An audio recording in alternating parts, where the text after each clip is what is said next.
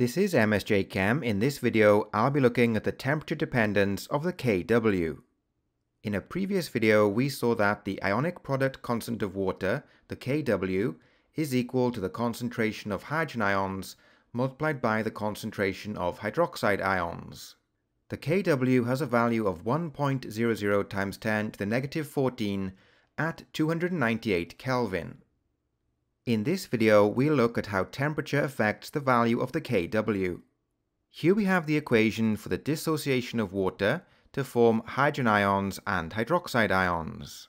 The dissociation of water requires energy. This means that the forward reaction is endothermic.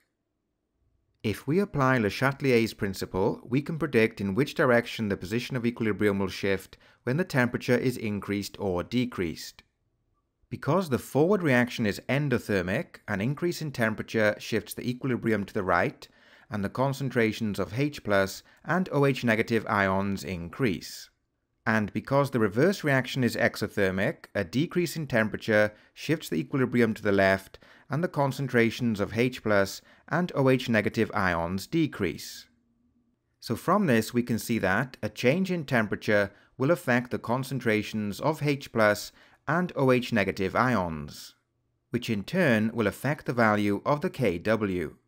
In this table, we have the value of the Kw at 3 different temperatures. We can see that as the temperature increases, so does the value of the Kw. To find the concentration of hydrogen ions in pure water, we take the square root of the Kw. We can then find the pH of pure water by taking the negative log of the hydrogen ion concentration. So as we can see, as the temperature increases, the pH of pure water decreases.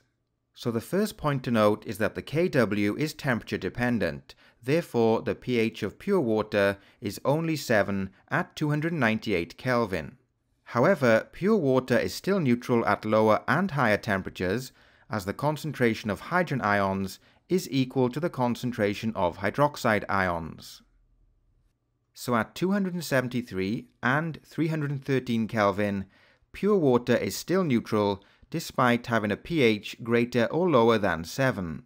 This is because the concentration of hydrogen ions is equal to the concentration of hydroxide ions.